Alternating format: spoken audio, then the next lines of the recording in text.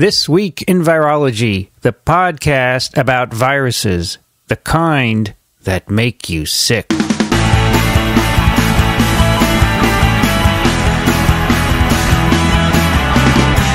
This Week in Virology, episode 164, recorded on December 30th, 2011. Hi, everybody. I'm Vincent Racaniello, and this is TWiV, the podcast all about viruses. We're at the end of 2011, and joining me today to talk about the year's virology stories from Western Massachusetts, Alan Dove. Good to be here. How are you doing, Alan? Doing okay. You have a good week here up there in New England? Yeah. It was the weather wasn't too bad, and my daughter is visiting her grandparents for the week. So, well, that's cool. Yeah, it's been awfully quiet around here. All right, getting ready for the college days, you know. That's right. Yeah, that's a little ways off. Empty nest. Also joining me today from North Central Florida, Rich Condit. Hi, fellas. How you doing? You have a good holiday week? Indeed. We've had a whole house full. And as I said, I think before, up to my eyeballs in grandchildren. It's cool. It's been wonderful. Yeah, it's been great. I don't hear any noise there. They must all be gone. It's nap time. Yeah, well, you know, we're down to just two families, and the kids know I'm doing this, plus it's nap time. Blah, blah, blah. You guys go to Satchel's this week? I just had leftover Satchel's pizza for lunch. And we were at Satchel's last night, and then we were at Satchel's about a week ago. So, nice. Yes, we've had our time at Satchel's. I figure when you have guests, that's where you go. Absolutely. Cool. Well, I still got that sticker you got me. Yeah. I look at it all the time. It's very cool. All right, we are here on the last Friday in 2011. And this is the year I learned to say 2011 and not 2011. Right. Is that correct now to do 2011? Well, I don't know if there's a correct or incorrect, but I think most people now say 2011. Yeah, I like it. It's a lot easier than 2000, and because we used to say 1958, right? Right. Okay. Well, I wasn't around in that year, but yeah. I know. I just came out of my head, 58. I don't know what happened. I wasn't even born then. Well, I had been born, but wasn't in 58. Anyway, we are going to do our traditional, by now traditional. We didn't do one in 08. Actually, I think you did. You did? I was looking back at that. Well, let's see, because I thought we hadn't been doing it that long, so I'm not sure. Yeah, it doesn't look... Yeah, we did. I guess we had enough to pick from. TWiV 13. Me and Alan. Hey. Right. Yeah. How about that? Cool. So this is the fourth one of these. This is the fourth one. I think it's cool. I like doing them. It makes you think back and look forward and review stuff. So that's what we'll do today. Yeah. We released 50 episodes in 2011. So that's cool. We only took 2 weeks off. We had 27 guests, which I think is pretty neat. Yeah. It's over half. So we're exposing everyone. And a guest is anyone other than me, Alan, Rich, or Dixon. Yep. Oh, we should consider Dixon a guest, right? Yeah, at this point. Sorry. We did 9 road trips.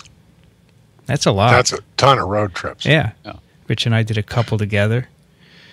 And so it's been a great year for TWiV. And we thank everybody for listening, because if you aren't listening, I don't know if we do it or not. What do you think? Well, if nobody were if listening, nobody's listening, no. I don't think we would do it. Okay. Well, at least we wouldn't use the same language in doing it. We would feel freer to swear, I think. Yeah. So anyway, we have lots of listeners. We thank you all. And we thank our guests. Guests, yeah, all 27 of them. And that includes people we've had individually on Skype, and also on some of our road trips we had 2 or 3 guests. And we'll continue to do that next year. We have already a guest lined up for January. We have at least 2 road trips lined up, 3, I think. So, and in 2012, we're going to try and raise some serious money. So maybe when we do road trips, we can all go. Cool. It'll be fun. Okay, 10 stories from 2011. And the first one, these are in no particular order. the ones that went onto the list. I put up a list at the beginning of the week, and I put the first one on because it's something we talked about a lot. The retrovirus XMRV, chronic fatigue syndrome, and prostate cancer. We did 4 TWiVs on this in 2011. And Rich, you say here we first did it in the fall of 2009. Yeah, I went over the whole archive. And the first XMRV episode was TWiV 50 in September of 2009 on prostate cancer. And there have been 14 episodes total since then when we've discussed XMRV. Well, it's not every day somebody claims to discover a new human retrovirus. Sure. Yeah. So I remember that first episode. It was myself and Jason Rodriguez, who is a postdoc in Steve Goff's lab. Right. I remember listening to that. And the virus had been discovered already previously, and they were working on it in the Goff lab. And so I asked him if he'd like to come and talk about it. So he did. And we talked mainly about, I think, Ela Singh's paper showing the presence of viral antigen in malignant prostate tissue. And right. I distinctly remember a week later he came back, and he was just at a Cold Spring Harbor meeting, and he'd heard about this group who said that the XMRV was also associated with chronic fatigue syndrome. I was like, wow, that's amazing. A week after that, just a little reminiscence here, I went to see Ian Lipkin, and I said, hey, did you hear about this XMRV and CFS? And he waved his hands, and he said, I'm not getting involved in that. Right. There we go. So in 2011... He got involved in that. He got involved. Big time. Yeah, we'll come back to that. Yeah. Now, the first TWiV was a conversation I had with Dave Tuller, who is a journalist, professor at Berkeley, who writes often for the Times, the New York Times, and he covered the CFS story quite a bit. And by then we were already having serious doubts about this whole thing, right? Yeah, so by then there were a lot of negative studies, right? There had been the original Lombardi et al. 2009 science paper. The Lowenalter paper had been published, but virtually no one else was confirming the findings, so there were a lot of doubts. And people were looking in places that you'd really expect to see a human retrovirus and just not finding it. Right. I don't remember how I got in touch with Dave Tuller. He probably emailed me and said he was going to be in New York, so I invited him up and we recorded this conversation, which was mainly about science and journalism, but we did touch on CFS and XMRV. And this is interesting. He did talk a lot about the CDC's role in XMRV and CFS, or I should just say in CFS in general. And after we recorded, I sent it to him, and he said, could you cut all the stuff about the CDC out? He said, because I really need to look into it better. I'm not sure. So I cut it out, and then he wrote this long article, of course, which I posted, in which he did all the research, and there it is. So I thought that was really good that he decided he'd better look into it before talking about it publicly. So that's good journalism, right? Yes, absolutely. So that's TWiV 119. The next one we did was 123. We looked at a paper, or several papers, that showed that the published integration sites of XMRV in prostate tumors turned out to be contaminants, or at least some of them turned out to be contaminants. Well, the only published integration sites. Yes, there was one paper from one of the authors is Bob Silverman. As he wrote to us, he said he doesn't study integration sites, so it was a collaboration with another lab. And they had sequenced the integration sites and said, here we have XMRV integrated into human DNA in a prostate tumor. But the paper we talked about on 123 said, no, these are contaminants. They're from a cell line. Right, because you saw exactly the same integration site in the cell line and in multiple patient samples, that's ridiculous. Right. There's no way that would have happened. Yep. So more doubt being sowed by that time. Then 123, The title the title was "Contaminated Prostates: Absolute Truth and Bleached Worms," and the contaminated prostates. This was more analysis of integration sites. There's another study which showed more contamination. This is from Greg Towers. Right. And then, along this time, a number of labs had been publishing that there were issues with PCR kits. There were contamination issues. And then finally, in my view, a really important paper, which we talked about on 136, which found that XMRV is a recombinant retrovirus that arose during passage of a human prostate tumor in nude mice in the 1990s. Right. And that was at the same time that the phylogenetic analysis showing that all of the sequences of XMRV that had been published were essentially this recombinant. It didn't show the kind of diversity that you should see in a retrovirus if it were actually out there infecting people. Right. It was an amazing... And an expression of concern from Science magazine. That's right. Yes. That was an amazing paper, this recombinant origin, which was from Coffin and Vinay Patak, because they were able to track down a lot of the original cell lines that had been made from the prostate tumor and reconstruct both halves of XMRV as they arose from the murine genome. That may be one of the most interesting things to come out of this whole event, is that paper. Yeah. I think you're right, because Steve Goff has said the extent to which that happened had been moderately appreciated, but this really nailed it. That you can, if you pass tumors in nude mice, in various tumors, you can probably pull out retroviruses of different sorts that are adapted to the tumor. They just pop out of the mouse genome. And it also showed how widespread these things can become in a laboratory environment, even when they're supposed to be handled under some degree of containment. Right. Where you have cell lines, multiple cell lines that were then subsequently infected with this thing, and now kind of the presumption is if you've worked with cultured cells, you probably have XMRV somewhere in your lab, because it's spread all over the place. Well, in fact, this prostate cell line was infected, but many people who worked with it didn't know it. Right. Until later. It was during this story that it came out that this prostate cancer cell line was in fact producing XMRV. Right, but then that spread to other cell lines quite easily, apparently.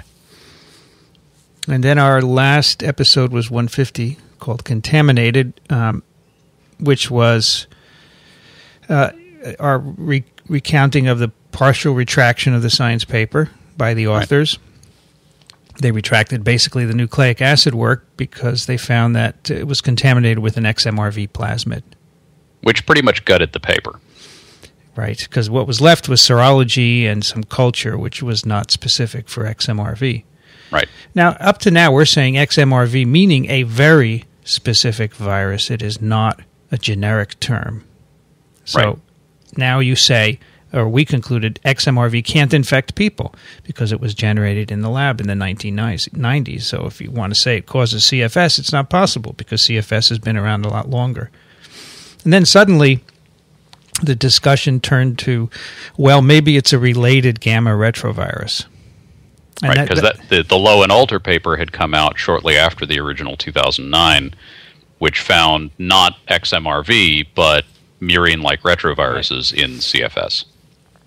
But XMRV is out of the question. I see a lot of comments online where people say, well, why couldn't it be a related virus? Or it could be a related virus, but it's not XMRV. And there's no evidence that it's XMRV or any related virus up till now. And the only evidence this brings up this weird reasoning thing where you get it into your head that it's a retrovirus and you can't get it out. I mean, if it's not XMRV, it doesn't mean that it's possibly another retrovirus. You're starting over. Yeah, an error does not suggest anything. Right. An error tells you that you wasted some time. So the only group that had found any other murine-like retrovirus in CFS was Low and Alter, and I think we're going to talk about that in a moment. And the other aspect of number 150 was the blood working group report. Yes. That was also published, which basically they had collected some of the original XMRV positive and MLV-like positive samples, blinded them, and sent them out to 9 different labs. And basically, no one could find any XMRV or serology or virus culture, with the exception of, I think, WPI, which had a contamination problem. And Richetti's lab at NIH. Right. Right, and those labs could not distinguish the CFS from the control samples. Yeah, right. So the test was a coin toss, which meant that the test that had been marketed and sold to patients for XMRV was meaningless. In that studies included some of the samples from the low alter study, and those were negative. And it's in low alter, the low lab, which is an FDA lab, was one of the labs involved in the testing, and they were negative as well on their own samples. They could not subsequently detect their own virus in their own samples. And so that was our last TWiV, and since then, if this were a normal TWiV episode, we'd be talking about the 2 retractions of the past week, I suppose, right? Yeah. Right. Last week, Science retracted the 2009 paper. Bruce Alberts, the editor-in-chief, saying, the authors have agreed to retract, but they can't agree on the language, and there's so many problems with this that I'm retracting it. Yeah. And one of them, of course, is that one of those figures, was it figure 2, Alan? I forget which figure number it was, but there was extensive discussion on this. One of the figures in the Science paper subsequently showed up in a presentation that one of the authors gave at a conference, but with different labels. Yeah. Same gel, different labels, which could be an error, but it certainly drew a lot of attention to that figure and scrutiny to that figure.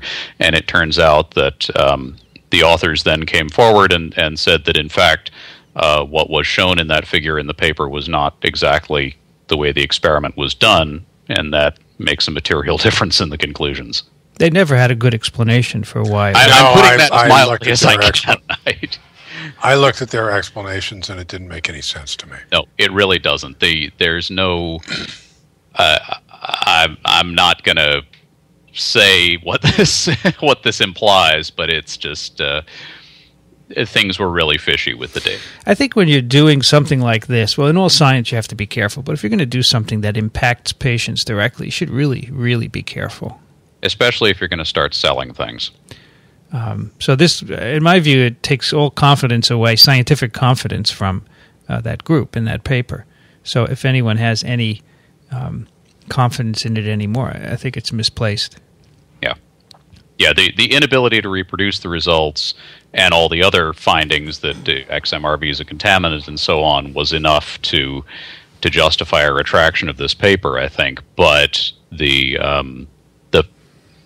final straw, and the reason I think it was an editorial retraction rather than an author's retraction, was this fishiness with the figures. Now, many people online are holding on to that. Well, the authors didn't retract it, so it's still good. But no, it's not still good. No, it just means the authors can't get their minds around the fact that the study is completely flawed. And and bear in mind, Andrew Wakefield never retracted his paper. Yeah, well, he still has many supporters, right? He still has many supporters and makes a substantial amount of money from promoting this concept, and so he's never going to retract that, even though the paper has been the concept has been thoroughly disproven, and the data have been pretty credibly alleged to have been fraudulent.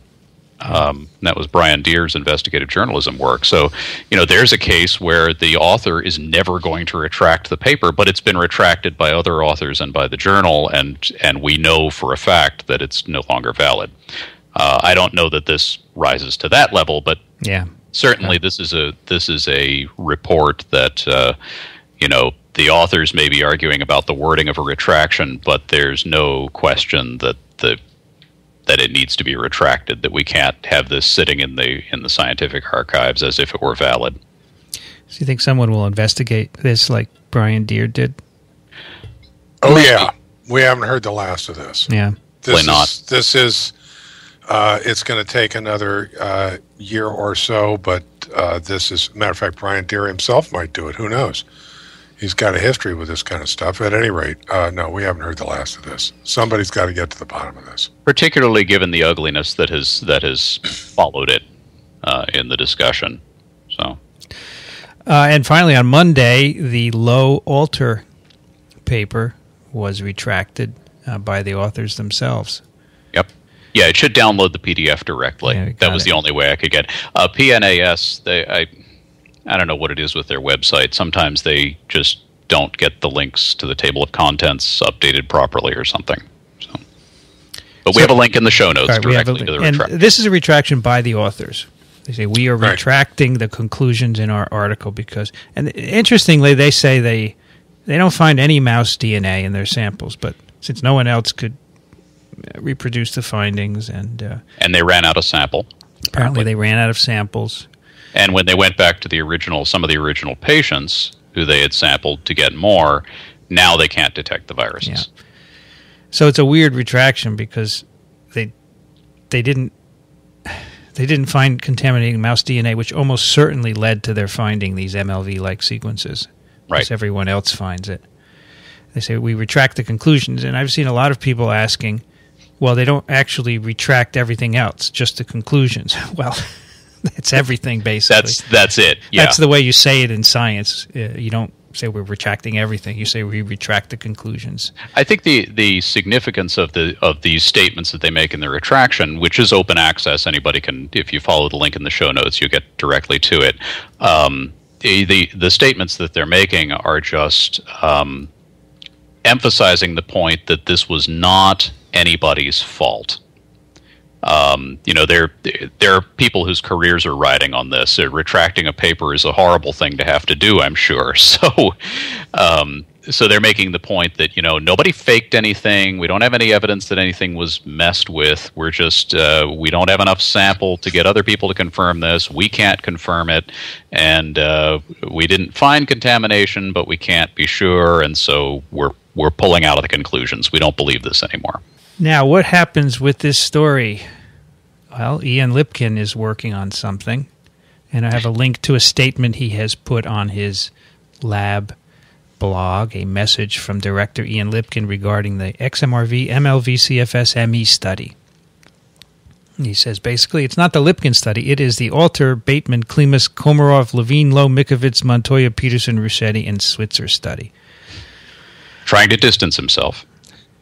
I thought originally Tony Fauci had said, Ian, sort this out.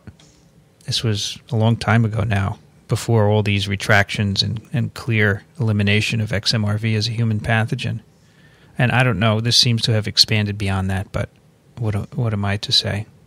Well, I think there was probably some discretion for Ian Lipkin to figure out how to do this, and there was a big lump of money dedicated to doing this project. And this was, as you say, it was before all these retractions and the blood working group data and all that came out.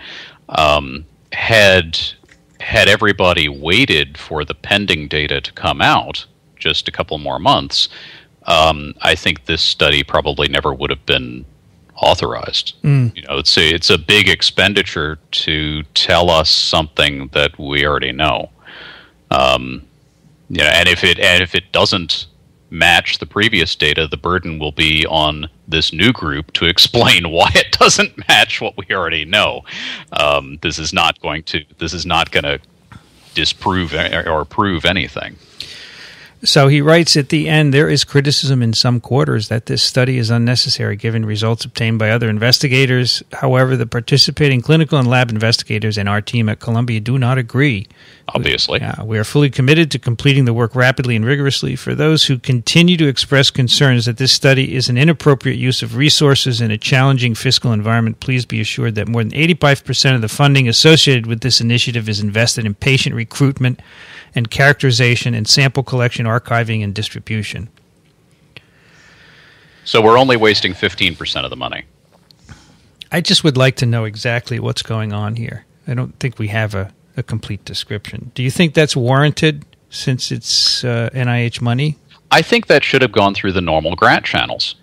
Yeah. I mean, there's certainly an argument you could make that we need a set of patients and controls that have been widely agreed on for study of CFS, because one of the huge issues in this condition, as we've all learned here on TWiV recently, is case definitions. Right, this is something that I hadn't really followed until we started talking about it here. But the case definition for this condition is absolutely crucial to studying it, and there are different case definitions floating about. So to have a whole group get together and say, okay, this is what the disease is. Now we're going to get 150 patients who unequivocally have it, and 150 controls who are age matched and all the right stuff who unequivocally don't have it, and we're going to take samples in identical ways with identical equipment, and we're going to blind them all, and we're going to archive them. That's a useful thing to do, but it should have gone through the usual NIH grant review process. I just pasted in now I don't know if this is the actual grant, but on the NIH reporter, there's a grant to Lipkin. This is actually a supplement on top of another grant that's in year 8, multi-center blinded analysis of XMRV, MLV in chronic fatigue syndrome. Right. And it describes, it seems to describe the project. So this is a supplement to this existing, this is the Northeast Biodefense Center. Right. Right. I didn't know this had to do with biodefense. Well, it's a way of getting a lot of people together. Yeah, it's a supplement. It's a supplement to an existing grant, so they just tacked it on to one that Lipkin presumably already had. Yeah, I guess that's what Congress does all the time, right? Yeah. You put it on because it didn't go through the normal grant channels. Yeah. Because it was just Tony Fauci asking Ian Lipkin, "Hey, can you sort this out? Here's $1 million. We'll tack it on to one of your grants." All right. Well, I hear it will be done in 2012, so I hope we hear about it. I hope it's published, and we'll talk about it when it's out. Yep. It would be nice if at least it were structured so that it would generate reagents, samples that could be used to look at in different ways, to look further into chronic fatigue syndrome. Well, I think that's what Ian is saying, that these samples are being taken in a way that they're going to be archived, they're going to be available. Right. They're going to be useful. Right, they're going to be useful. And I would agree that a set like that would be a useful thing to have, but I believe that it should have gone through the regular grant channels, and it should have had to compete with other grants. And if it won out on its merits, then fine.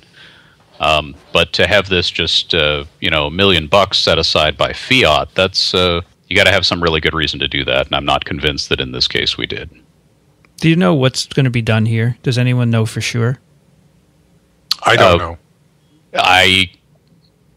All I know is what's pretty much in the blog post and in the earlier descriptions. I just see there are some issues with the science paper, as we have discussed. I'm just hoping Ian can get around those issues. Do you understand what I'm saying? Yes. These, as I understand it, these samples are going to be coded and blinded by somebody who has not been involved with any of this XMRV story to date, and that coding system would be kept confidential, presumably with robust security, because there are people who have been involved with this story who are now in Lipkin's lab or closely associated with it. So yeah, this has got to be done very, very carefully, and hopefully that will be the case. Right. All right, so as you see, XMRV and CFS got a lot of our attention this year, and I think that was appropriate. Yeah. Because you don't always have a chance to follow a new pathogen, no matter which way it goes, so that was instructive. Also got a half an hour of our attention in the top 10. This is going to take us till next week. Yeah, we're going to have to accelerate these for the subsequent sorry about that. Anyway, we'll be visiting it again in 2012. All right, number 2. This may take a half hour too, but we'll try. This is about TWiV 159, the H5N1 ferret and NSABB story. I think in that episode we talked about So this was an interesting case because it was an experiment from the Netherlands by Ron Fouchier. He had passaged H5N1 in ferrets and obtained a transmissible variant that killed ferrets, but we didn't have the paper because it was. And we still don't have the paper. We still don't. It was being held back by the NSABB, the National Science Advisory Board for Biosecurity. Right.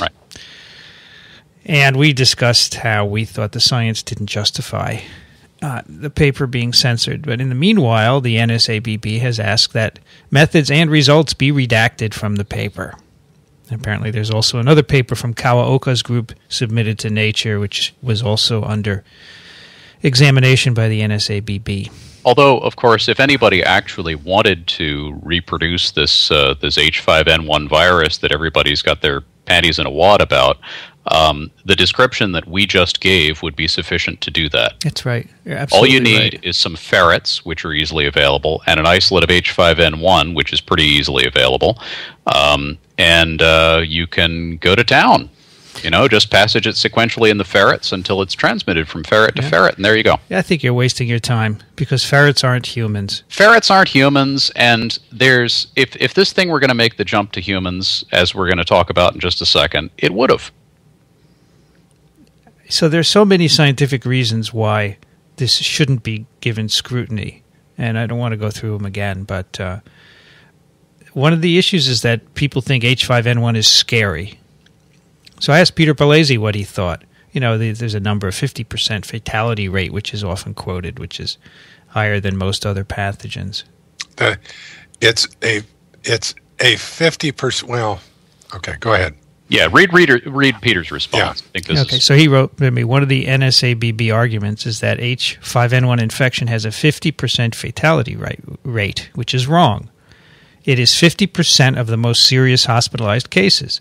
The denominator should be millions. And he sent a paper which shows that in rural populations in Asia, there are high percentages of hemagglutination inhibition antibodies. So that is a test that looks for antibodies against H5N1. Right, so these people have been exposed to H5N1 and they've developed antibodies against it, which says that it's transmitting to them. So Peter says the denominator is probably millions of subclinically infected people. And this is a fact that is ignored by many people, including those on the NSABB. So I don't know, it's probably not anywhere near 50%. Those 50% are the people going to hospitals, but that's not the right denominator. Right. I was going to say a 50% case fatality rate, but that's not even accurate. No. It's a 50% case fatality rate among the most serious hospitalized cases. Right. But you don't know the denominator because globally we don't know how many people are infected. But I think it's been known for a long time that there are people out there with anti-H5 That's right. antibodies. Right, and seroprevalence studies like this one that you just linked to, I hadn't followed that literature, but this pretty much puts a spike in the idea that this is the next plague. Peter has been saying this for a long time. He's been citing papers coming out of China for looking for serology for a long time now, and it's quite clear that these viruses have been infecting people for 30 to 40 to 50 years, especially in Asia. And he's always argued, look, it's had a lot of time to adapt to transmission, and it hasn't. Right. Which is not to say that it won't, but I really don't think that the hype is warranted. I think you have to be careful. Yeah, and this strain that Fouchier et al. Have produced is not any new danger. I don't think so. I think this committee is tasked with biosecurity, and that's all they think about. And they've ignored the science, and they've ignored the chilling effect on science that cutting these two papers will have. And as soon as you say you're on a committee for biosecurity, you presume that biosecurity is a necessary and important concept, and you have to kind of buy into that. And a lot of that is based on a pretty fictitious scenario. If you look at the history of non-state actors deploying biological weapons, it's a big pile of fail. It doesn't work. I would hope that the NSABB comes up with some sort of statement on all of this, so that we can have some idea of what went on. Yeah. I think we need to know what went on in the group, because I don't believe that it was a unanimous decision. If it was, then I'm really, I have a lot of people I know on that group, and you're just ignoring the science. And if it was a unanimous decision, then clearly this NSABB does not represent the scientific community. No, not at all. Because, as you know, there are lots of dissenting voices here. We just quoted Peter Palese, and we've got the three of us on here who have some experience in this area, and there are a lot more out there. So if you want to discuss this, I think it needs to go to a bigger pool of individuals beyond the NSABB. If you want to talk about dangerous experiments, it has to be sort of an Asilomar-like conference. Now, right, we can't just have a self-appointed committee of people saying... Now, Keim has said, who's the head of the NSABB, he's suggested Asilomar, and he was actually misquoted in a Science article, but that's another story.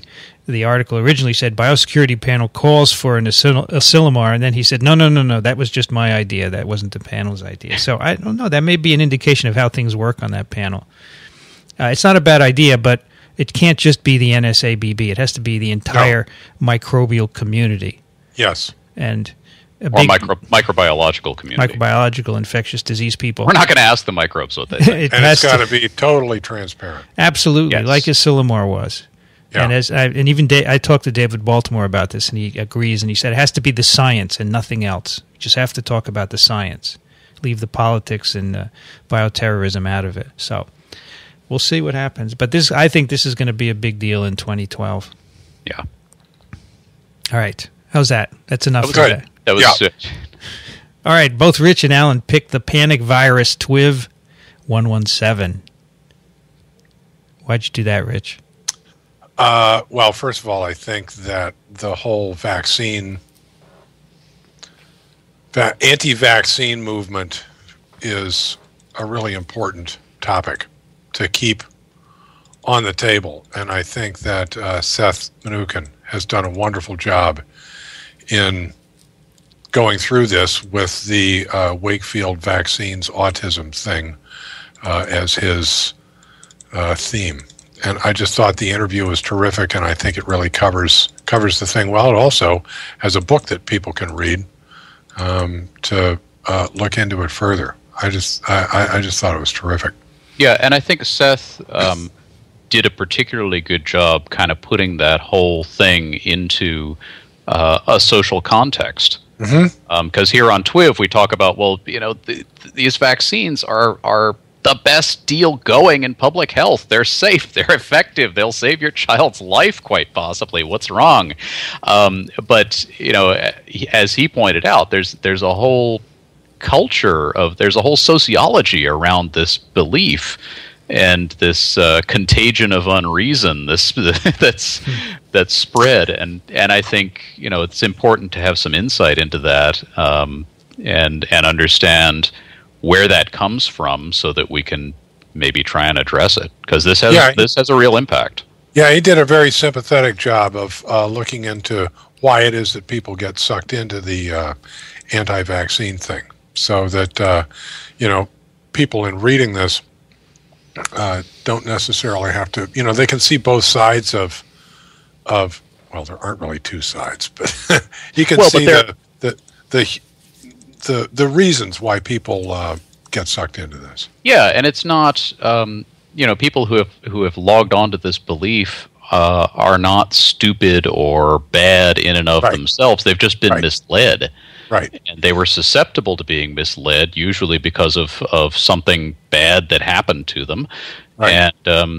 And they're victims of this whole big scam that's been perpetrated on them. Much the same as the chronic fatigue syndrome thing. You got a sick child, and you want to know why, and you want to see if you can do something about it. And somebody comes along with snake oil, and you're susceptible to that. Right. I was over on Facebook a while ago.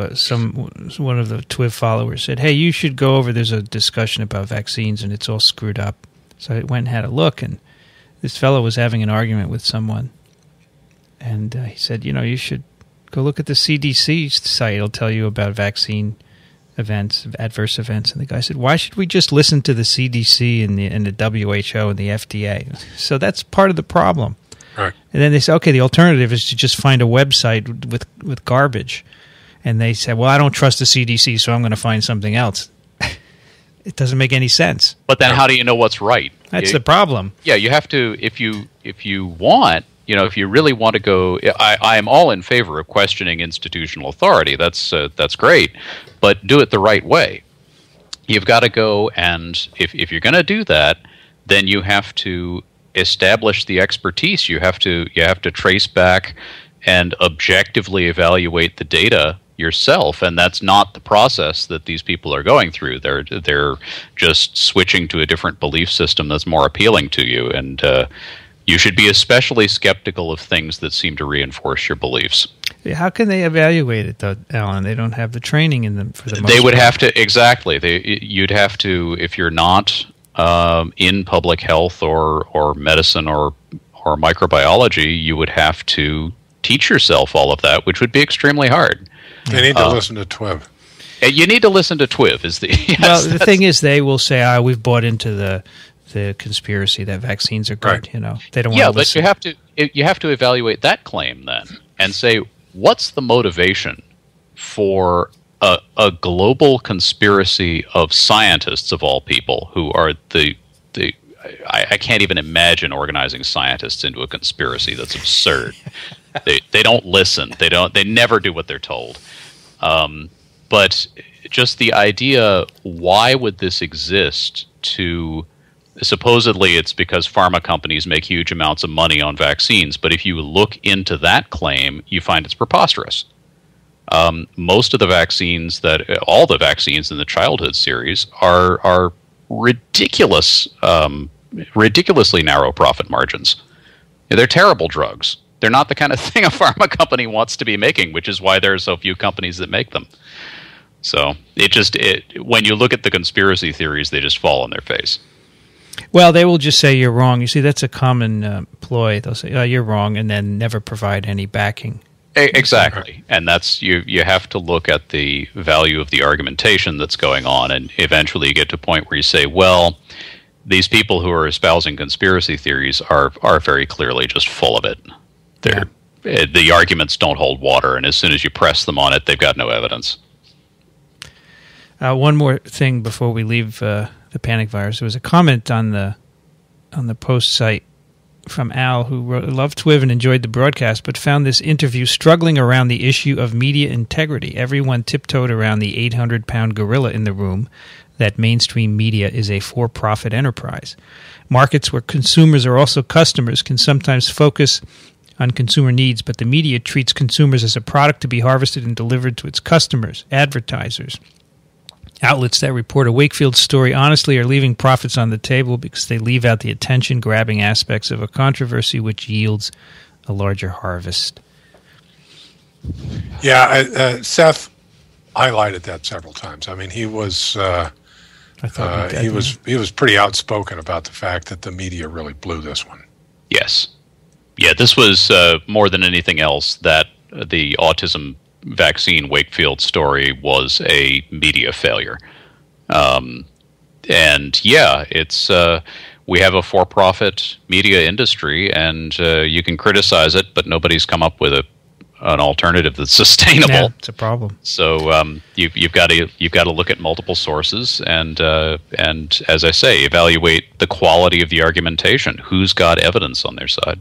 All right, shall we move on? Yep. Yes. Number 4 is the ongoing struggle to eradicate polio. We did 2 podcasts on this. Number 127, which was called Viruses Are No Joke. What did we talk about in that one? The outbreak in the Republic of the Congo, right? Right. Polio outbreak there. And then at TWiV at ICAC, which Rich was a part of, we had Mark Palanch talk about polio eradication. And it is just a very compelling issue because it would be only the second human viral infection that's been eradicated next to smallpox, and it's just been difficult. Yep. We're way past the goal, and there continue to be outbreaks. So right now, wild polio has never been interrupted in Afghanistan, India, Nigeria, and Pakistan. And in a number of places that have been clear of polio, it's been reintroduced because it keeps coming from these endemic countries that I just mentioned. And the Congo outbreak was one. There's currently an outbreak in China, which was imported from Pakistan. China had been free of polio since 1999. Right. It's amazing.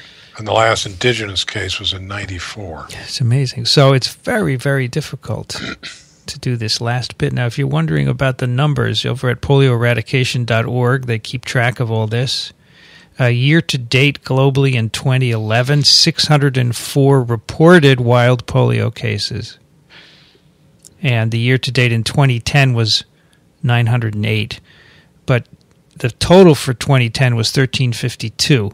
So it really goes up after the year is over, as all the reporting gets in. Right. So, 600 cases times 100. That's how many. 60,000. That's how many infections there were, because typically the paralytic cases are 1 out of 100 infections. Right. It's not going to be easy. Yeah, it's the last little bit that's the hard part, and that's been going on for a long time. Yeah. So I suspect we'll be revisiting this again in 2012. I doubt that we will eradicate it in 2012. Looking at those numbers, there will probably be 800 or 900 cases for 2011, which is good, but not there yet. It's not zero. No. You have to keep immunizing. And that's the problem. Keeping on immunizing is very difficult because you're doing a global, massive immunization. Well, and that's the fundamental problem with any eradication campaign. Yeah. Is that you put such a short-term emphasis on it.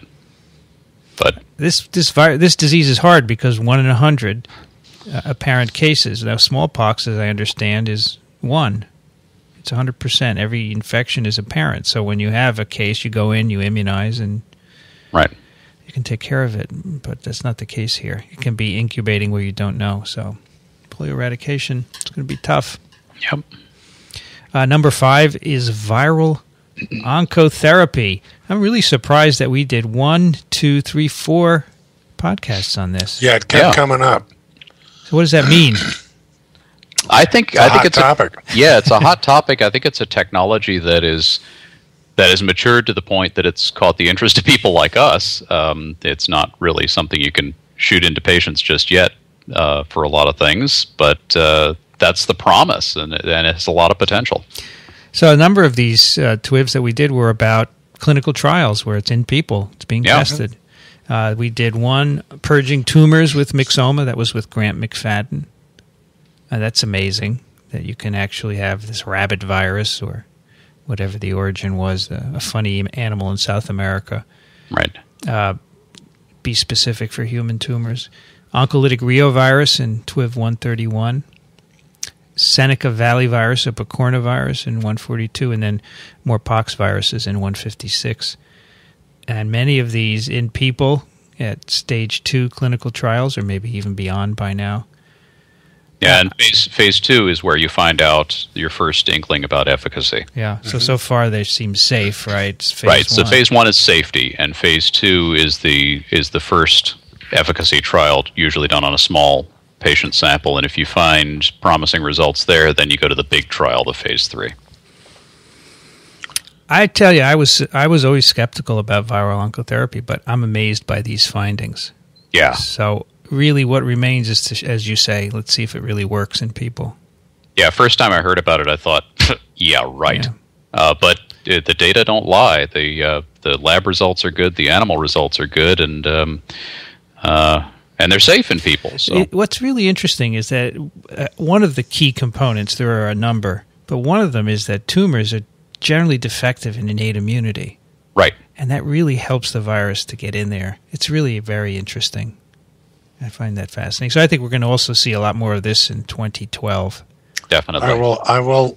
It'll be good when this progresses to the point where they can do trials on people who are not so advanced in their disease. You know, the early trials are always involve people for whom everything else has failed.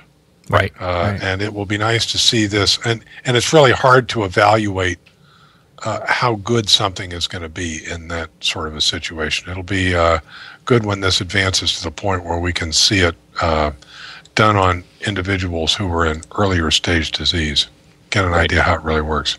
Right. In cancer trials, usually the first ones, they focus on the patients that are very far along for ethical reasons. Right. And they measure, you measure efficacy by various endpoints, and these patients may not make it anyway just because their cancer was so advanced, but you measure, well, did we shrink the tumors at all, and then you can take it into other patient populations. Mm-hmm. All right, number 6, hepatitis C virus, therapy and a mouse model. We did 3 on this one. So the first was on the new antiviral, boceprevir. Mm-hmm. It was a big study released in the New England Journal of Medicine. And I suppose now is out there being used and prescribed, right? Yep. I think so. Yeah, and I think on that episode we talked about the pipeline for HCV, which is a lot of companies and a lot of antivirals now in development for this disease. Yes, we have a link to the Hep C new drug pipeline.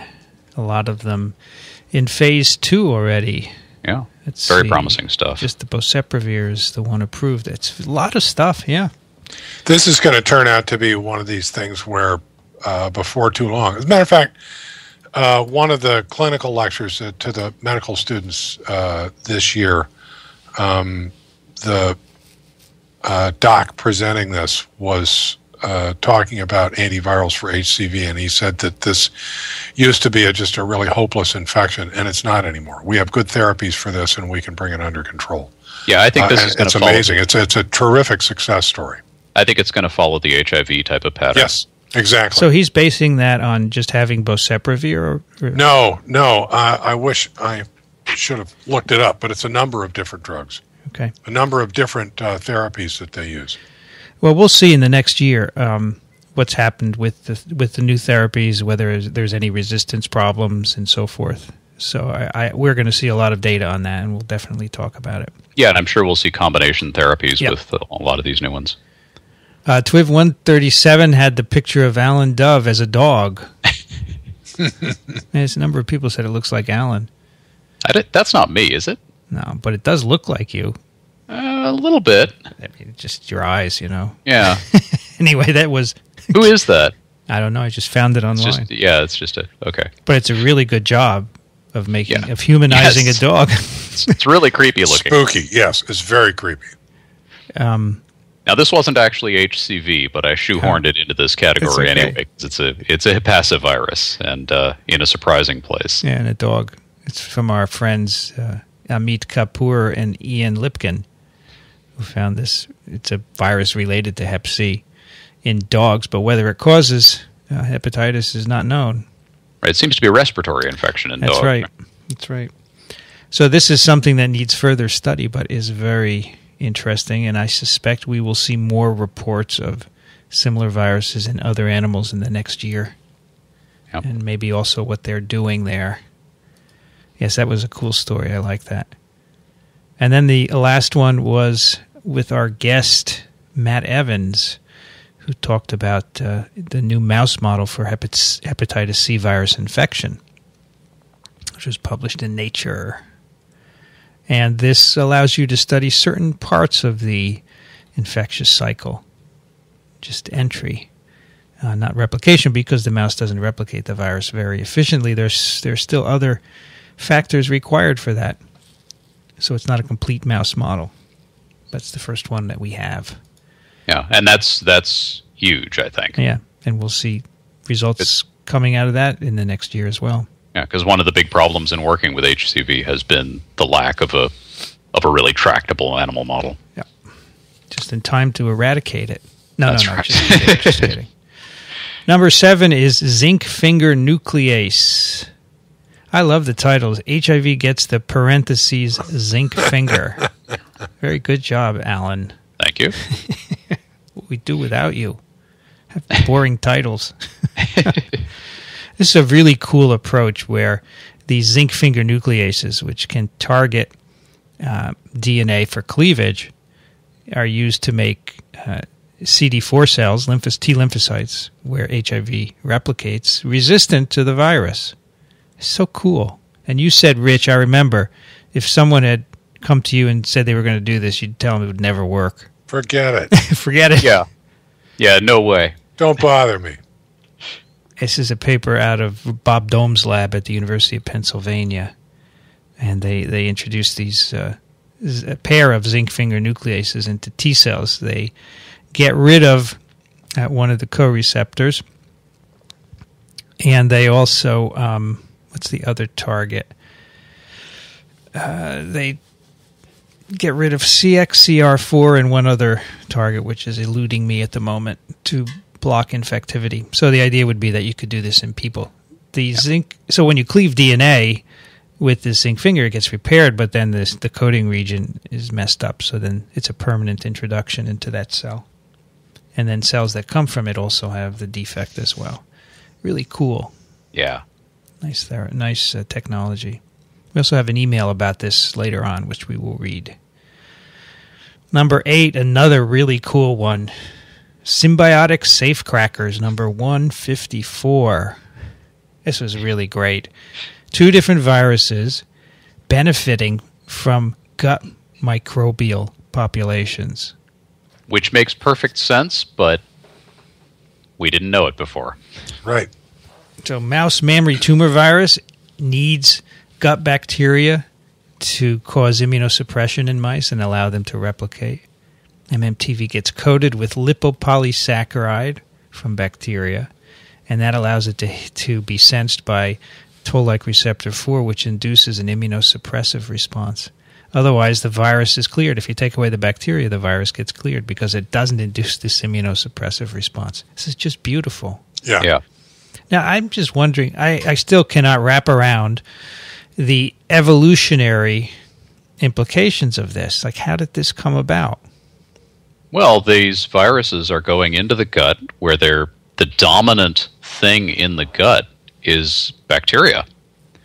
It's full of them, and they're swimming around in this milieu. I don't know. There was some viral mutant that had the ability to pick up. Had a capsid that could pick up lipopolysaccharide somehow. And it gave it an advantage because part of the whole thing with having all these gut bacteria is that our immune system has to understand that they're okay. It's a wolf in sheep's clothing, right? Exactly. So there's oral tolerance to start with, okay, right, where your immune system lets in the good bacteria, and so these viruses go in and they take advantage of the same elements that the immune system is allowing and coat themselves with that and get in. Yep. So our friend Connor, who does a blog called Rule of Six, he wrote a comment on this post saying, what about other microbiomes besides the gut? Could they influence other viral infections? This is only the tip of the iceberg. Gotta be. Yeah, I'm sure people will start looking. We got skin microbiomes, mouth, eye, ear, urogenital tract, in addition to the gut. So yeah, I think we're going to probably find lots of examples.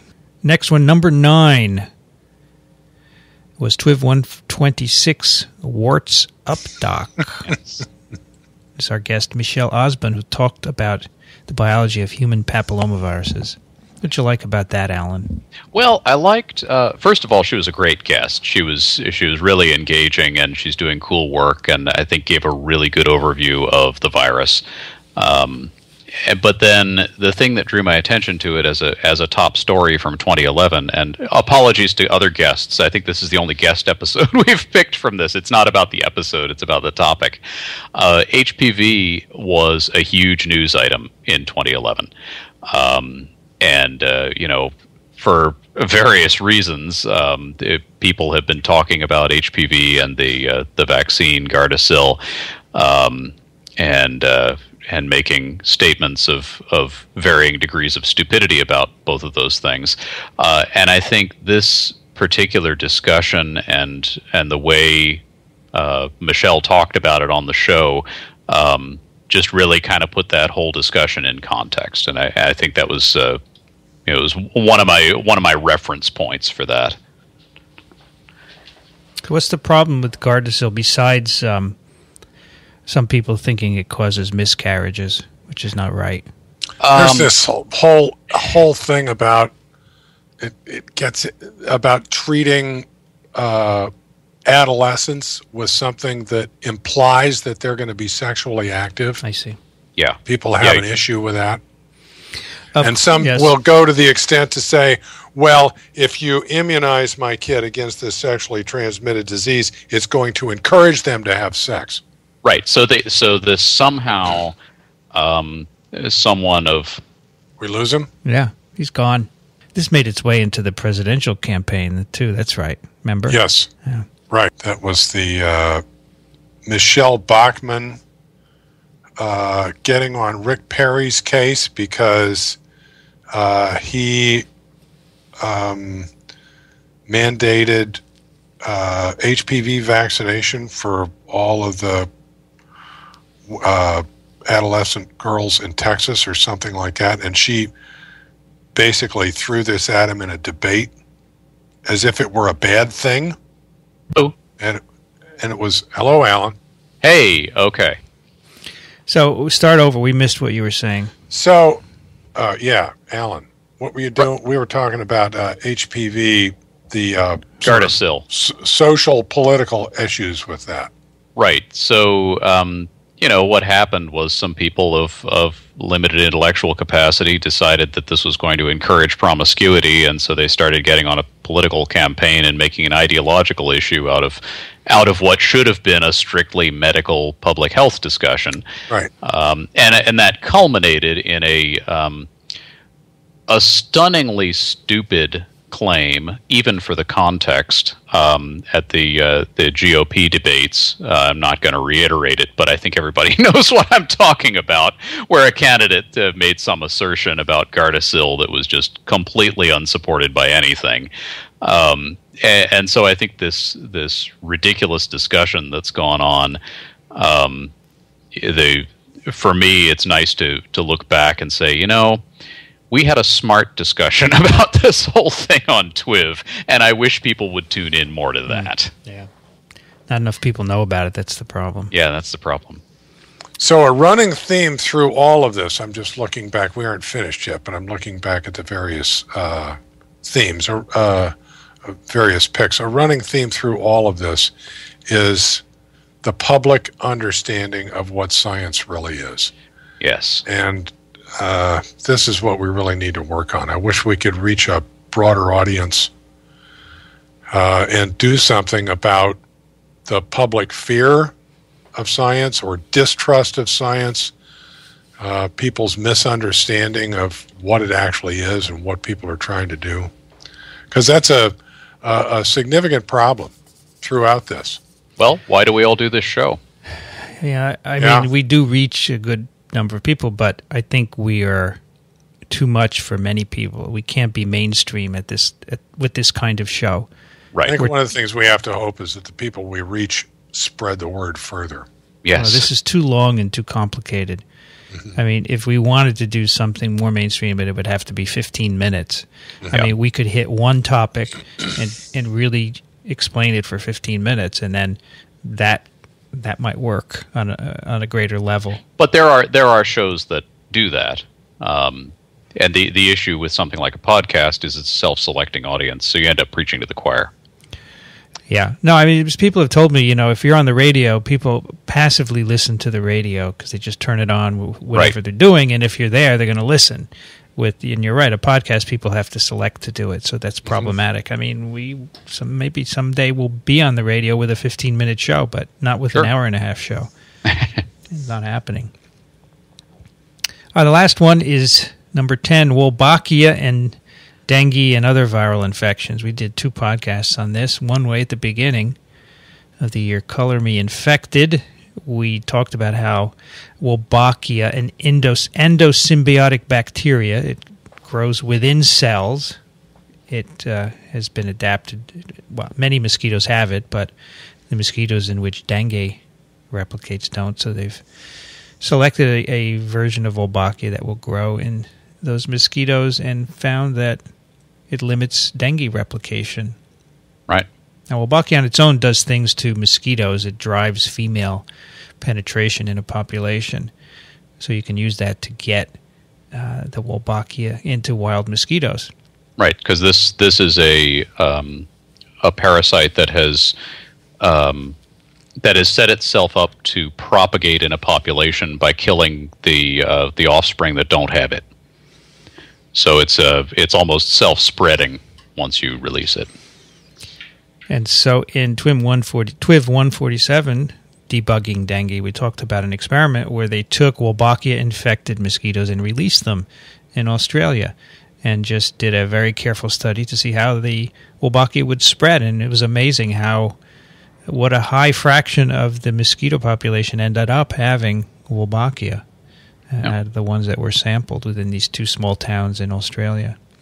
Yeah, and this, what I like about this subject is it combines really cool biology with Wolbachia, and you've got this very, very interesting parasite story using it against a virus, dengue. But then there's also this very tricky public policy issue, because this is something that once you release it, you probably can't take it back. So we're now manipulating the mosquito population, and of course we joked on the show, well, it's Australia and a species introduction, what could go wrong? But seriously, the mosquitoes are not something to trifle with. They're the deadliest animal on the planet. And so if we're now trying to manipulate their biology, this could have unintended consequences, and it's certainly something that the public needs to be very aware of as these things are going on. And I think in that case, that was handled quite well, that they went into the communities and said, hey, here's why we're doing this, here's what we're talking about doing, here's what it means, and really got people on board with pursuing it. I presume we'll see a follow-up to this. Yeah, so I hope so. The individuals who did the release study in Australia said in their paper they're looking now to do a release in an area where dengue is endemic. Right. And so somewhere in Asia, Southeast Asia, and there's not enough dengue in Australia to draw any conclusions about it. So that's next. I don't know when that will happen. It will probably take a while to set that up. So I don't think we'll see it in 2012. I'd like to see a follow-up, just see what the status of the mosquitoes is over time. That's right. Yes. I suspect they will do that. Yeah. You could just do it within the next season, which would be this year. Mm-hmm. Yeah, so come on, guys. We're looking for an episode here. Yes. Yeah, and I think that will provide a good model for how to roll out. This is not the only strategy people have suggested for modifying mosquito biology, because it's such an important species. And I think that'll provide a model for how to do that, how to get these things out. Yeah, they did a really nice job of working with the community and setting it up over a long period of time. It's kind of a model. I think that's going to really be useful going forward. And that's our top 10, and I see we have an honorable mention. I just couldn't let go of this one. We already mentioned TWiV 115, but the title track from that episode, Color Me Infected, was about the brainbow mouse and patterns of infection. And I just, as I was looking back through the episodes and looking at the archive, I stopped on that one. I said, that is still just amazing. Right. So this is where they had a herpes virus that, in effect, expressed. You can infect in effect with herpes viruses encoding 3 different colors of fluorescent protein, and then watch how they segregated during infection in right. a plaque. So the viruses would pick what color they were going to be randomly. Right. Yes. And then you could watch the way the colors developed in the plaque, and red and green and red and yellow combine, and all this, and you get this rainbow of colors. So the pictures are beautiful. The paper's open access; people can go look at it and read it. But to me, the technology is just absolutely mind-blowing, that you can see down to the level of how many viruses infected that cell, and determine from that that there's actually some really surprising stuff going on with herpes virus. It's not just every particle that hits the cell can get in. You're limited in the number of genomes that will replicate, and the genomes that replicate are also the ones that get packaged. So there's a lot going on in there that I think raises a lot of other cool virology questions. And they were really cool pictures. Oh, awesome pictures, yeah. Color pictures of plaques. Yes.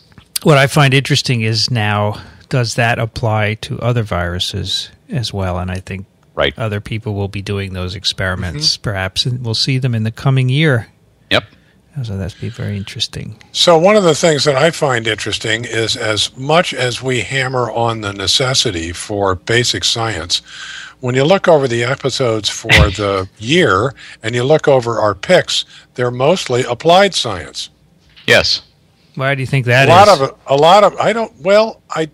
I don't know. I mean, I guess it grabs your attention, right? You like to, as much as we like basic science, it really gets your attention when somebody does something that cures a disease or eradicates a disease or something like that. I think that's the filter we put. If we want the general public to be interested, we have to talk about things that would impact them. And really, how many viral genomes replicate in the cell is really cool, but it doesn't impact most people. Exactly. But new viruses and flu issues do, in oncotherapy and HPV and so forth. And I think that's absolutely fine. It's a way to get people interested in a difficult subject.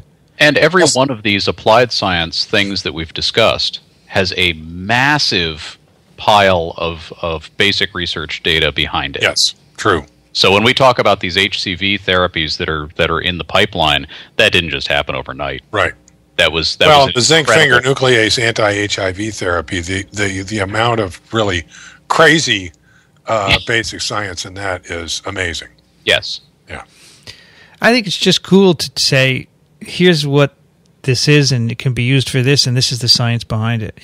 Whereas just saying this is the science behind and not have anything it's behind is less compelling. Right. But we do, of course, we cover the basic research when it catches our eye, because these things will become the basis of the next thing that comes along. This rainbow mouse and the colored plaques, or the using commensal bacteria. Those are basic science findings, but I guarantee that the results of those are going to end up doing something useful. I would also say that in trying to come up with picks for the year, I skipped over basically all of the interviews because I was looking for specific articles and that kind of stuff. But it would have been easy, actually difficult, to make a list of 10 interviews because they were all great. Yeah, it would have. We could have just done top 10 interviews, which would have offended the 17 people who didn't make the list, of course.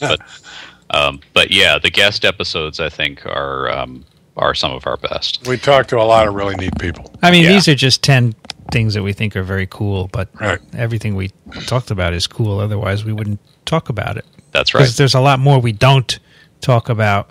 And this is, the 50 episodes are what we think are the best or the most interesting virology of the year. Yep. Well, there you go, Rich. We didn't take 2 weeks. No. Not bad. Did okay. Now we can do some email. I wonder if next year maybe XMRV won't be on the list. Oh, we'll see. If there's no episode on it. I mean, there's going to be an episode. There's going to be at least one episode on it, but it may not be. It may not be something that we pick as a. I think we have not heard the end of CFS and infections. Oh, no. Oh, okay. Yeah. Actually, CFS and infections, I think that is going to come back. Yes. But, so we may have another episode on CFS and microbes, but not XMRV. Right. If nothing else, those patients are susceptible to a lot of things. So just as opportunistic infections. All right, our first email is from Mike, who writes, I've heard before that HIV can sequester itself in various cells in the human body and hide there in an inactive state for years. The information I have seen and heard seems to suggest that the virus is activated by anything that stimulates the immune response and hence causes an otherwise inactive cell to become active. What I am wondering is this: has anyone ever attempted to intentionally draw out the inactive virus by stimulating the immune system and then bombarding the active replicating virus with antiviral therapy? So that's a great question, and I sent it over to Kathy Collins, who was one of our guests this year, an HIV researcher at the University of Michigan, and she replied, "The so-called flushing out strategy your listener is referring to is a popular idea amongst HIV researchers. It makes a lot of sense based on our understanding of HIV latency. The idea is to activate HIV gene transcription and induce the production of HIV proteins that are toxic either directly or via the immune response. Meanwhile, antiretrovirals are maintained to prevent any newly made viral particles from spreading to uninfected cells. The antiretrovirals themselves do not harm the infected cells. They just inactivate the virus and prevent spread. Limited attempts have been made to accomplish this goal using cytokines that activate T cells or histone deacetylase inhibitors that stimulate transcription. To my knowledge, these attempts have not been encouraging so far. However, there is a lot of ongoing work in this area, and there's a lot of hope that the strategy will work if we can maximize the efficiency of the approach and minimize toxicity. So your listener is right that this is a good idea, and hopefully one day it will work to help eradicate HIV and cure disease." Cool. There you go, Mike. Great question. Yeah. Okay. Rich, you want to take the next one? Sure. Marie writes, "Hello, TWiV crew. First off, I want to thank you for your podcasts, TWiV, TWIP, and TWIM. They make the commute and the gym almost pleasant.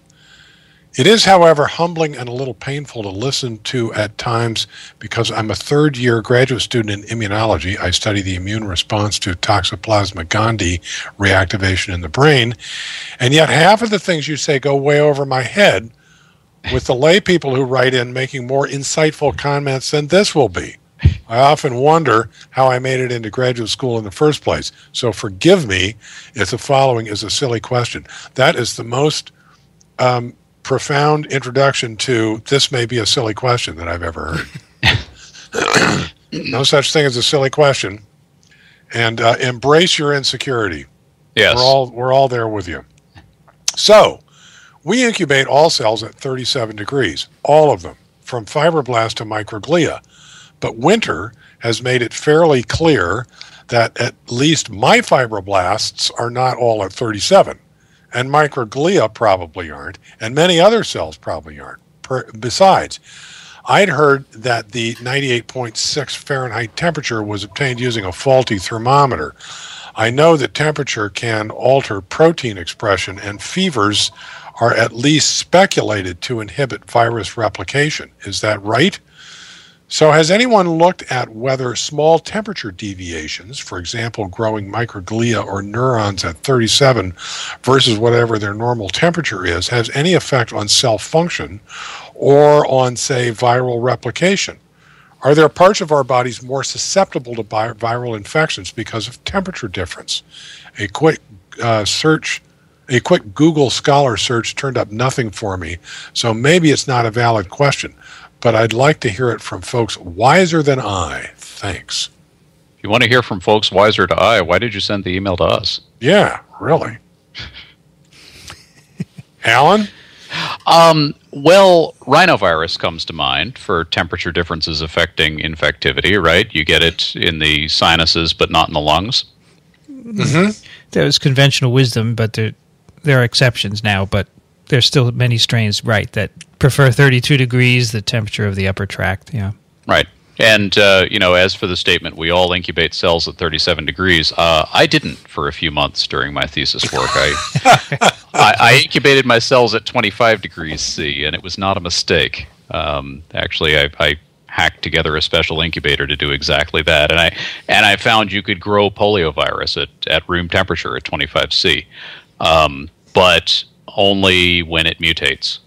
So the virus actually needs the elevated temperature normally, but in a mutation in a non-structural gene lets it grow at much lower temperatures you'd never encounter in the human body. So yeah, I think it's an interesting question. I think it's one that probably hasn't been looked at as much as it should be. So there's a couple of things that come to mind. One, there's a therapeutic scenario, which is flu mist, which is cold adapted and temperature sensitive, and that's what makes it an attenuated virus. And so it can replicate a little bit in your nose and upper respiratory system, which is presumably at a somewhat lower temperature, but because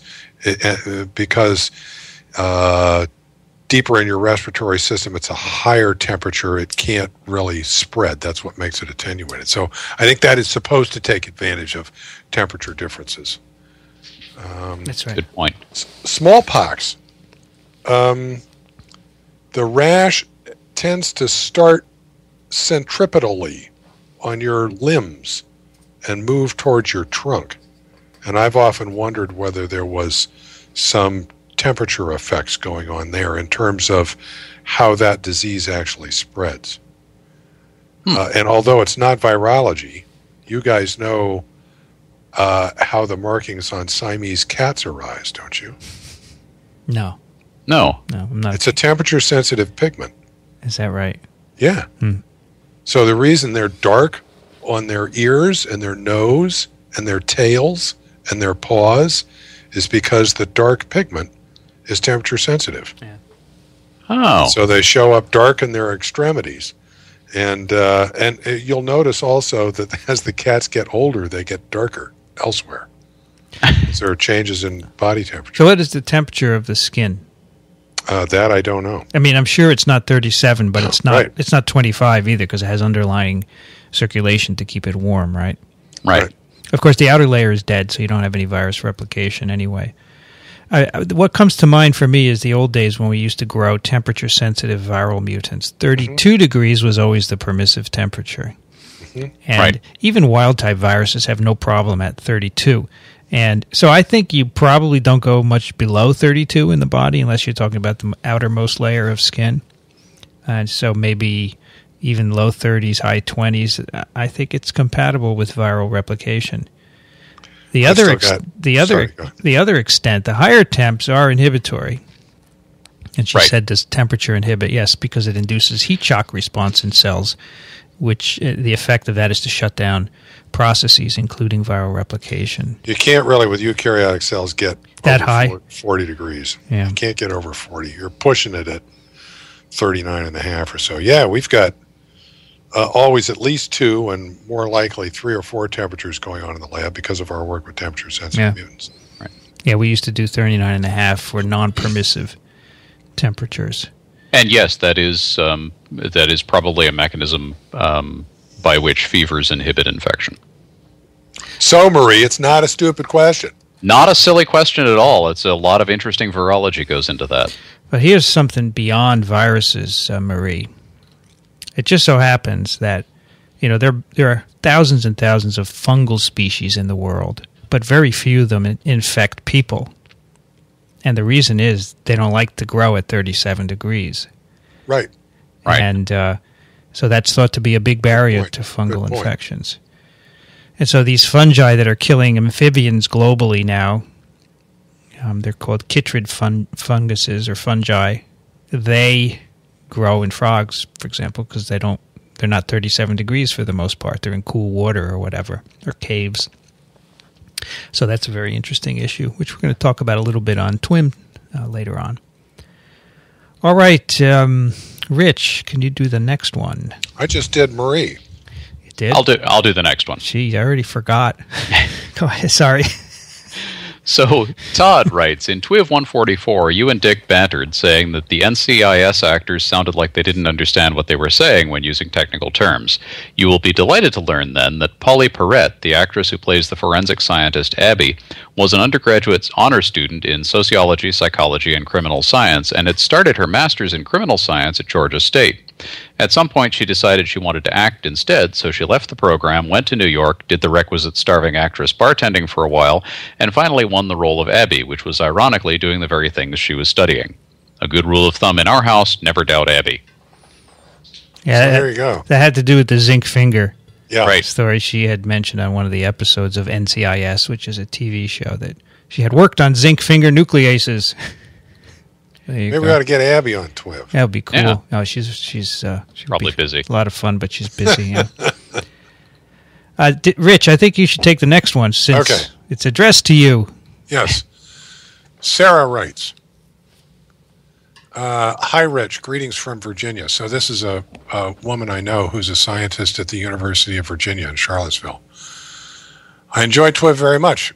It was great to see a Miller spread in episode 162, but I'm sorry to say that the electron micrograph is not of bacterial transcription. So this is an electron micrograph of that's done by a special spreading technique that I'll maybe get into that shows DNA with RNA transcripts coming out of it, and you can see the progress of the polymerase because there's shorter ones at the beginning and longer ones at the end. It looks kind of like a Christmas tree.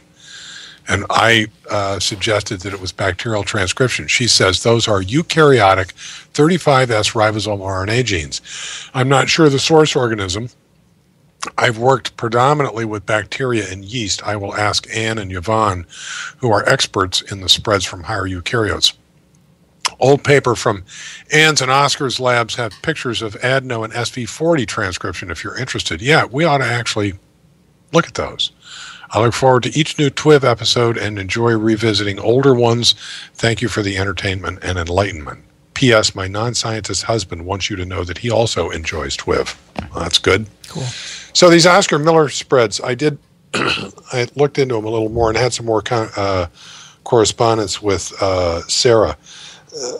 This is an electron microscopic technique, obviously pioneered by Oscar Miller, who I believe was also at the University of Virginia, where you take cells and lyse them very gently in detergent and then spin the lysate down onto an electron microscope grid.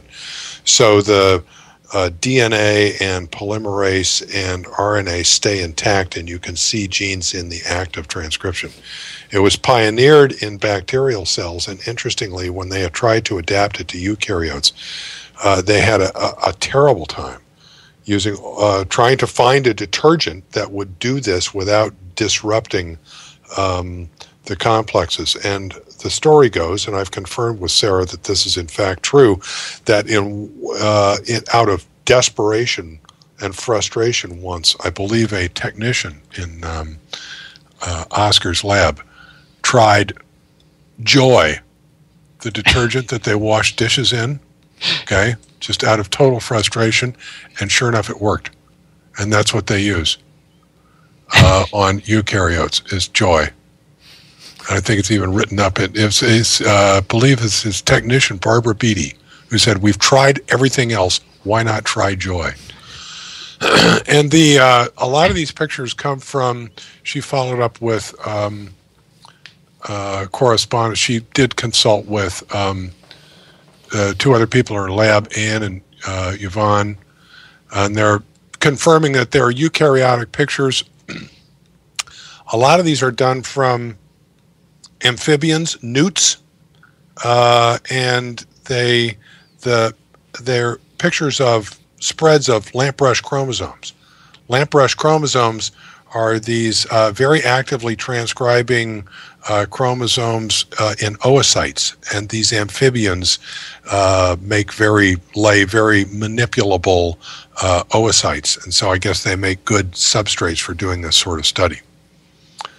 So 35S RNA genes from some sort of an amphibian of some sort. Cool. I had found it on Wikipedia, and there's no reference on it. So now everybody's having a hard time identifying the actual guy, but it's everybody agrees that it's probably an amphibian 35S ribosomal RNA gene. Should just show it to the Millers, and probably they could figure it out. Anyway, that's good. It's transcription anyway, which is what the episode was about. Yeah, it was about. All right, our last one is from Justin, who sent this to TWiV. He writes about a virology blog post that I wrote about the retraction of the low alter paper, which we talked about. He writes, the full text of this retraction hasn't been published, but from the excerpts posted on Retraction Watch, it looks like they probably only retracted their conclusion, not the rest of the paper. See above. The whole thing's retracted. Yeah. That's it.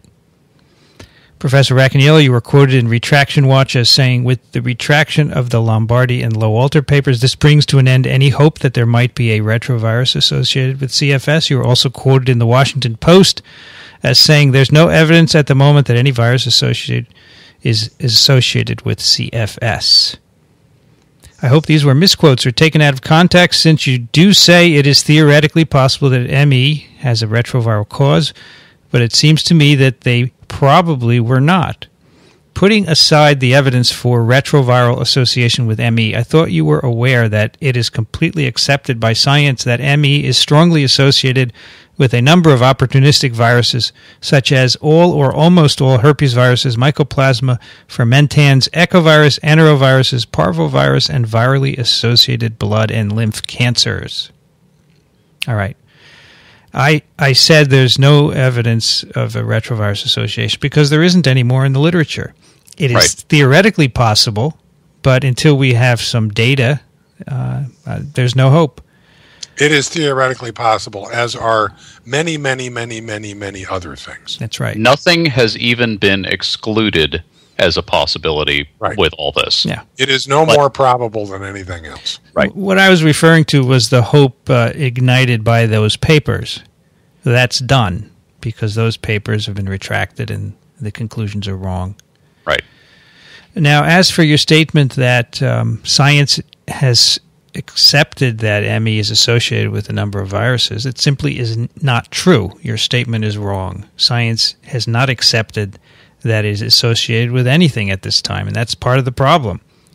We don't have a strong association, and we don't have an etiology, and we're hoping that future studies will address that.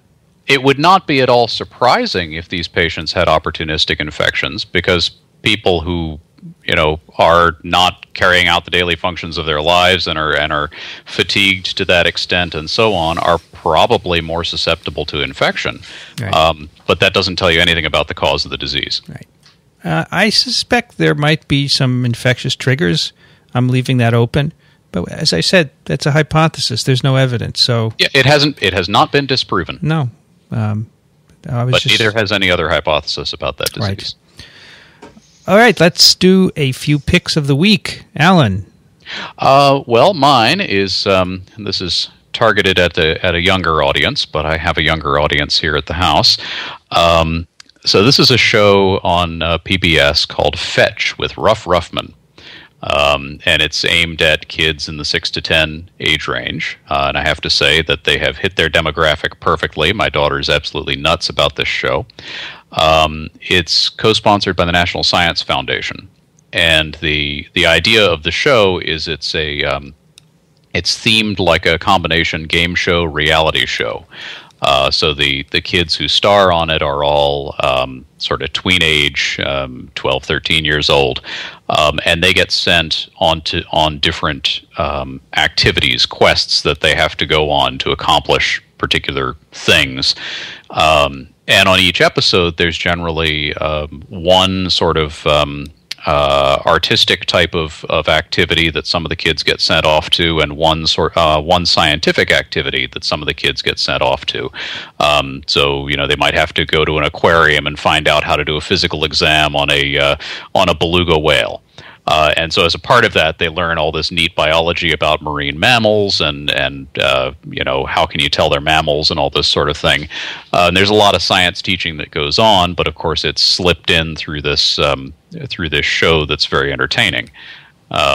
So it's a lot of fun. And if you have a kid in that age range around the house who hasn't already demanded to see this show, you probably ought to turn it on. NSF. Excellent. That looks good.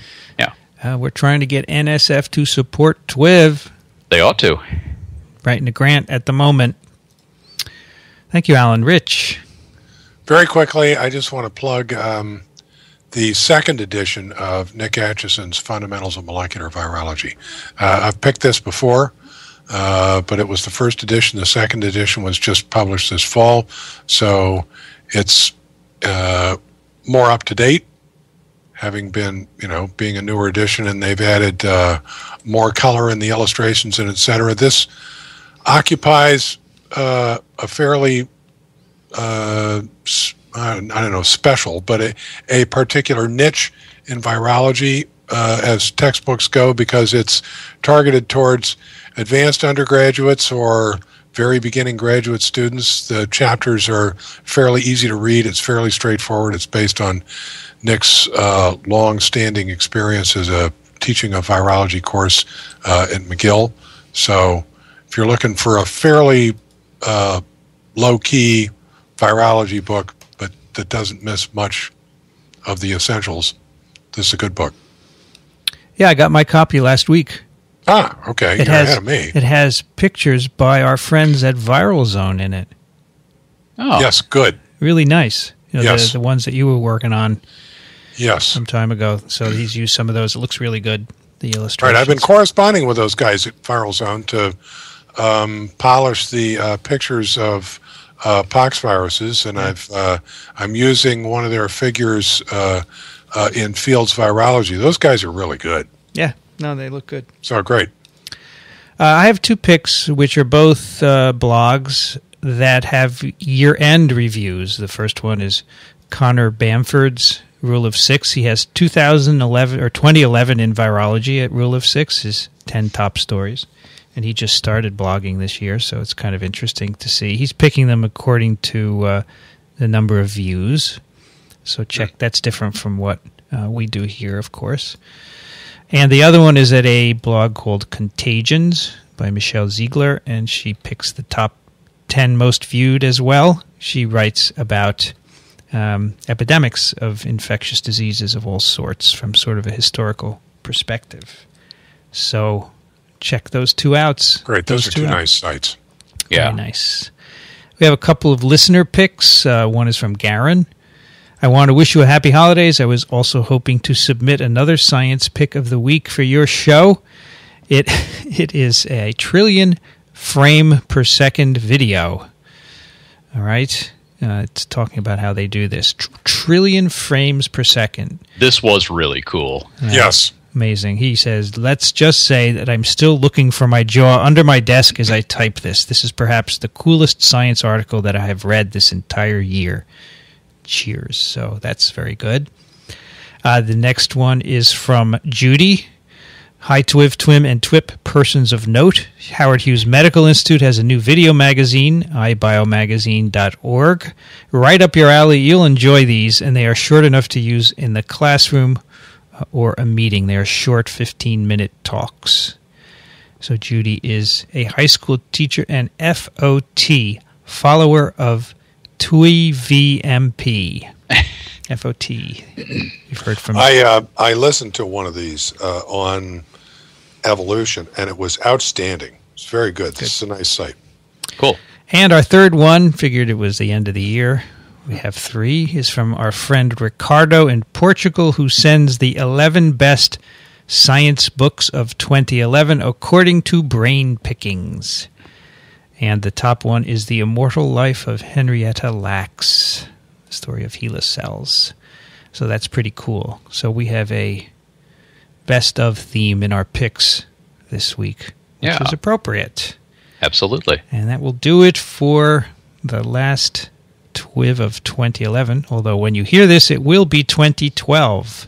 You can find us on iTunes, at the Zune Marketplace, at microbeworld.org, and, of course, at TWiV.tv. If you do use iTunes and you're new to TWiV, leave us a short review there on the site. It helps keep us visible so more people will discover us. As you've heard, our goal is to teach the public about viruses, so the more people who listen, the better we can accomplish that goal. And do send us your questions and comments to TWiV at TWiV.tv. I do believe that our next episode or two will be an all-email episode, so if you've got anything pressing, send them in. Alan Dove is at alandove.com. Thanks for joining us today, Alan. Always a pleasure. Rich Condit is at the University of Florida, Gainesville. Thank you, Rich. You're quite welcome. Always a good time. And you can go back to your offspring now. Wake them up. I will. Have fun. I'm Vincent Racaniello. You can find me at virology.ws. I want to thank all of the participants in TWiV for the past year, and of course, everyone who've been listening. Happy New Year to all of you. You've been listening to This Week in Virology. Thanks for joining us. We'll be back next week. Another TWiV is viral.